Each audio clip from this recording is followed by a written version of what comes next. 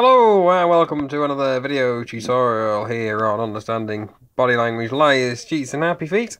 Okay, so I've just done a video tutorial from an interview here in Great Britain. However, I've got another Michael Jackson video for you.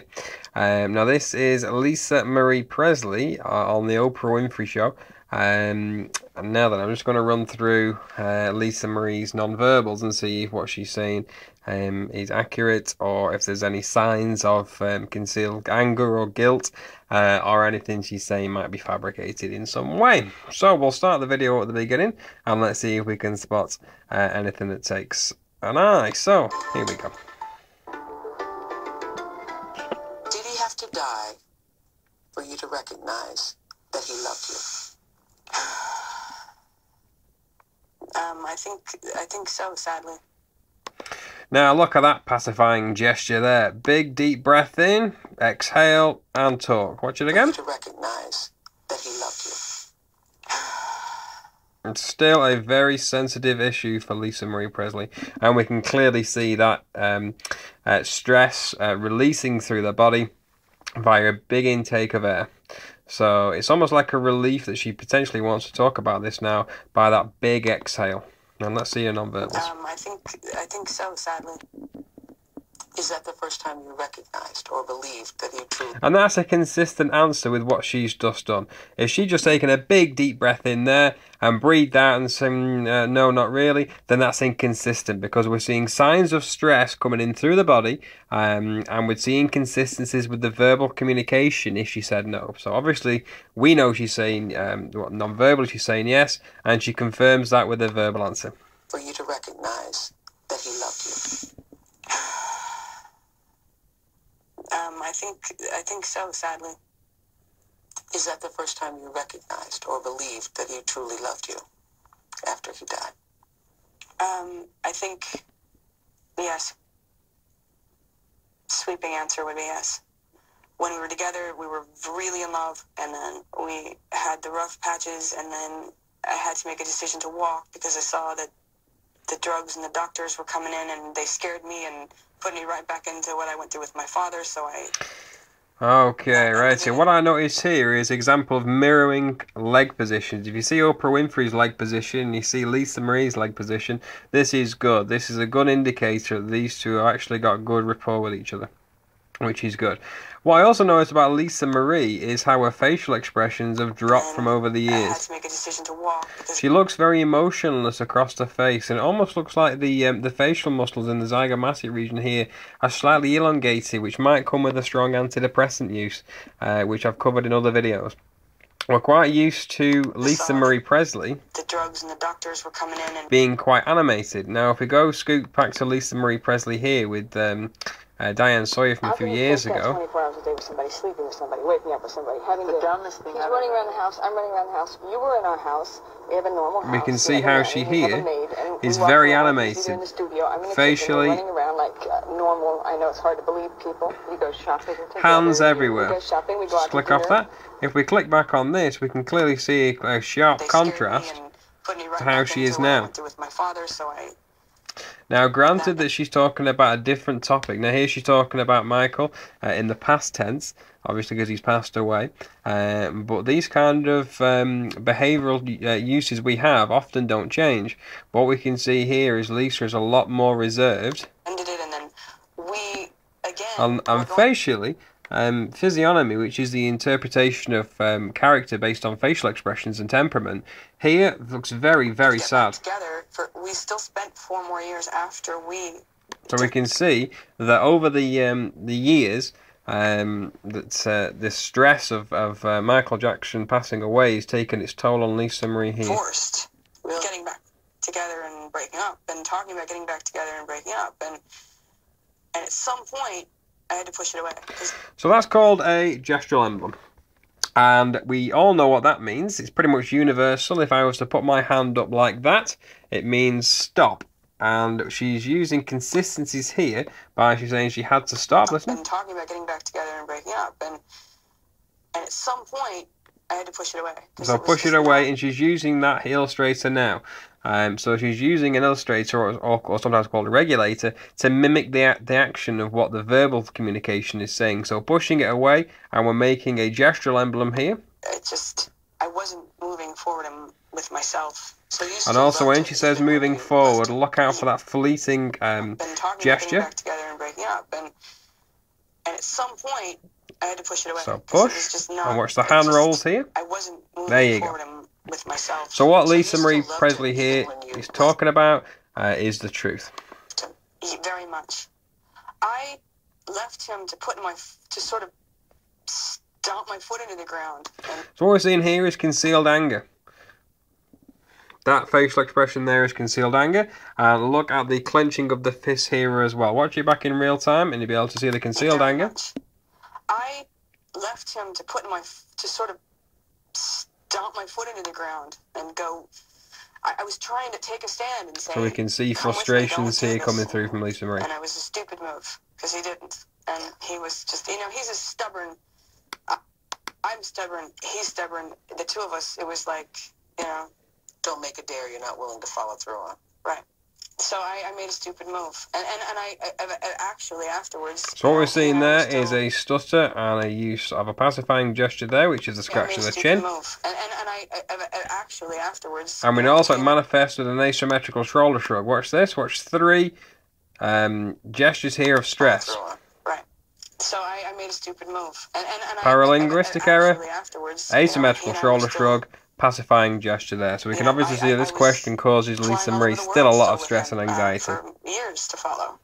When was the last time you spoke to him? Coherently good conversation was in 2005. It was a very long conversation. And I was so removed from him, and he could feel it and he could hear it. And I think that's one of the things that killed me in the end too, was that I was very distanced. And he was checking to get a read. He was trying to throw a line out to see if I would bite emotionally, and I wouldn't. I was pretty shut off at that point. And I don't even know how I managed to be like that. And what we've got examples there is this time is a double shrug. Look at that. Emotionally, and I wouldn't. I was pretty shut off at that point. There we go. And I don't even know there you go. So a double shoulder shrug is a good sign. He wanted to tell me. It shows us that she really doesn't know why she was like that. And that's a good sign. Again, if that one side asymmetrical shoulder shrug comes up, there's a reason why only one side's going up, and it might be because they're withholding information or potentially concealing information they don't want us to know about. That I was right about a lot of the people around him, and that it had panned out to be exactly what he and I had talked about years ago. And he asked if I still loved him, and we went into a whole thing about that, and I told him I was indifferent, and he didn't like that word. And he cried, and he was just trying to find out where I was at and how I could become so detached. And then the final part of the conversation was him telling me that he felt that that someone was going to try and kill him to get a hold of his catalog and his estate. And I really didn't know what to do with that. So again, we're seeing an example there of a double-sided symmetrical shoulder shrug, but know how the eyes go up. His estate. There you go. So the eyes go up. Now then, we often associate the eyes going up with creativity and something called additional cognitive processing. So allowing time for us to think about something. However, creativity comes with inconsistent other bodily gestures, like asymmetrical gestures, things like asymmetrical facial expressions and asymmetrical body gestures. Here we see a double-sided shoulder shrug here from Lisa Marie. I think the statement throughout that had no speech errors, everything was consistent, there was no paralinguistic errors. Apart from at the end, when he says, and someone was going to try and kill him. Well, I think this part here. Of his catalog and his estate. And I really didn't know what to do with that. So I think that part there looks to be honest, or from what Lisa Marie knows about it, it looks like she's being honest about that. Actually gave you names. He did, and I would like not to say them, but he expressed to me his concern over his life. Okay, so that's very interesting. As you stood over his casket, were you able to make... Let's fast forward slightly. 2 novels in one. Then read along with me at Oprah.com. Okay. I asked you this, and I have to ask it again, even though it's an uncomfortable subject, but when you were on the show the first time, I think I asked you this, whether you had ever seen any inappropriate behavior between Michael Jackson and young children. Mm-hmm. Are you asking me again? I'm asking you again.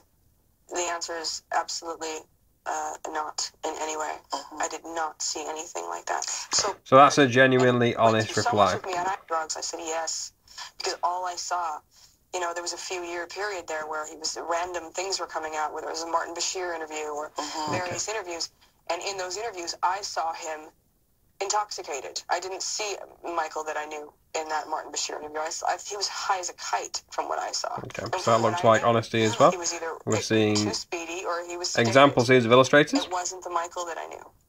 The shocking things, he said some pretty shocking things in that Martin Bashir interview, particularly about how he felt it was okay. Okay, so we're still seeing an example of mirroring foot positions here.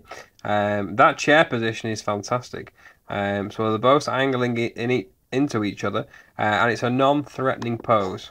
I think he said that stuff sometimes to be defiant, because he got so angry at having been accused. I think that sometimes he was such a little stubborn rebel sometimes, and he was like a child, and he would just say what he felt everyone didn't want him to say. Mm-hmm. I don't feel like he had a straight head during those things, and I think that they were edited in a very, very manipulative, nasty way.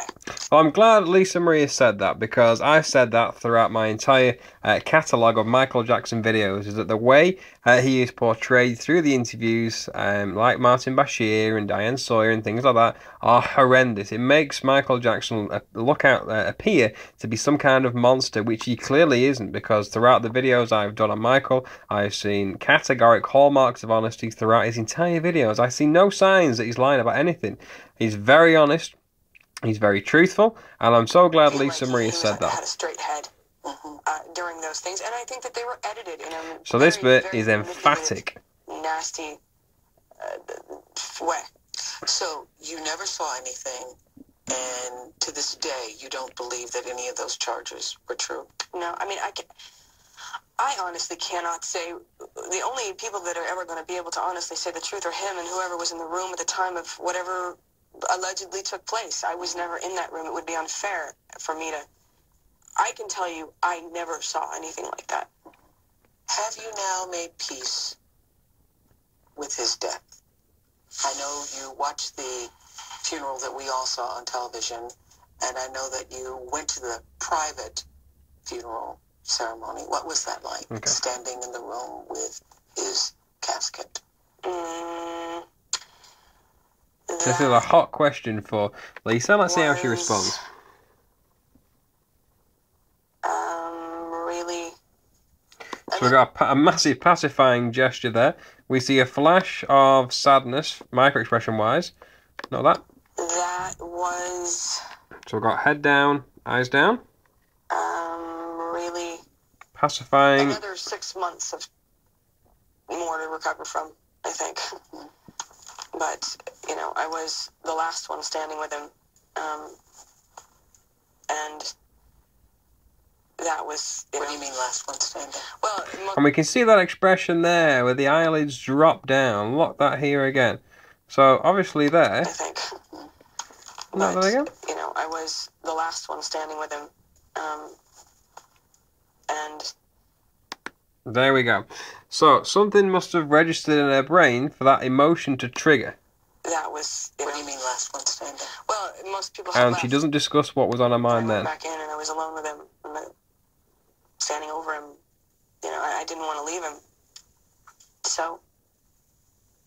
As you stood over his casket, I know it's, you know, it's there's probably nothing more, you know, personal or private than those moments. As you stood over that casket, were you able to make peace?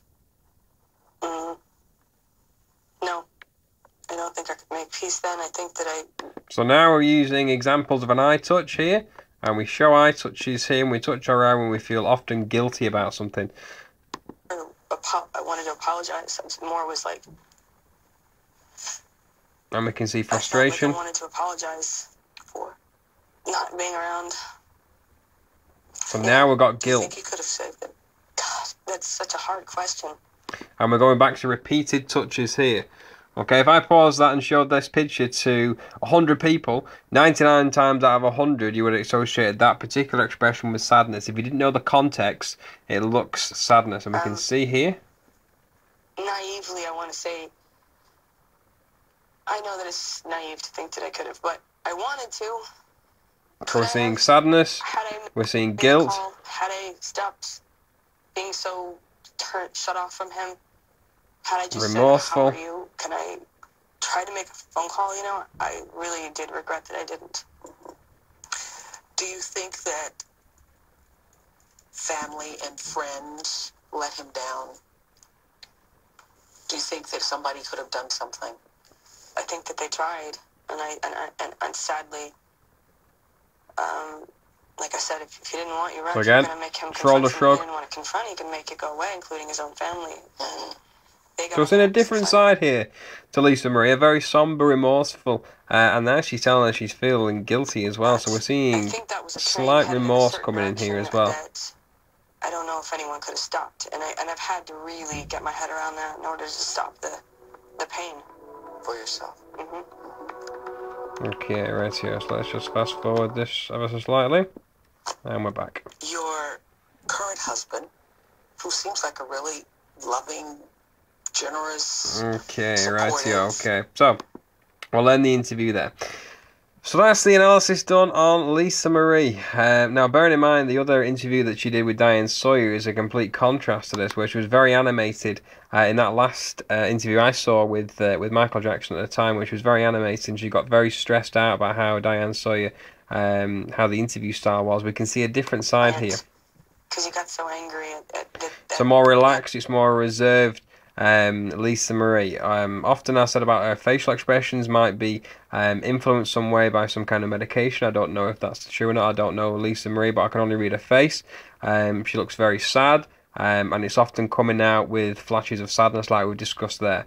I think what the vast majority of what Lisa Marie Presley has said here looks honest and looks the truth. I see no signs of deception. I see very few manipulators or adapters or things which flash that might fire the warning signs for me that she might be lying about anything. We do see pacifying gestures. We see clusters with the asymmetrical shoulder shrug, paralinguistic errors, the stutters and the scratch. So that was a particularly hot question for Lisa Marie. However, what she's talking about now is the truth, and we can see that sadness manifesting when she talks about the how she felt. Does she feel responsible in some way? So there we go. So that's Lisa Marie covered here on Understanding Body Language. If you get the time, please check out my Facebook page. I'll just click onto it now. Facebook have changed everything around, so I just want to make doubly sure I can access it. And here we go. Just type in Understanding Body Language, Liars, Cheats and Happy Feet into your Facebook search thing. Everything pops up on here. If you'd like to leave me a comment or give me some feedback on this, that would be great. And if you'd like me to do any more videos, then please let me know. So, from everyone here at Understanding Body Language, I hope you enjoyed that. Take care and bye-bye for now.